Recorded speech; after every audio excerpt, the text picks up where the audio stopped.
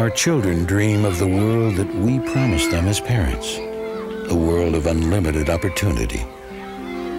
What would they say to us if they knew that by the year 2000 we will have left them with a national debt of $8 trillion? What would they say to us if they knew that we are making them the first generation of Americans with a standard of living below the generation before them? We cannot do this to our children.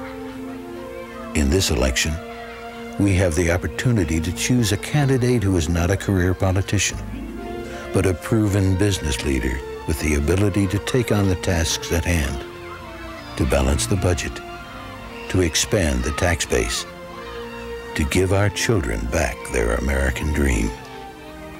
The candidate is Ross Perot. The issue is our children. The choice is yours.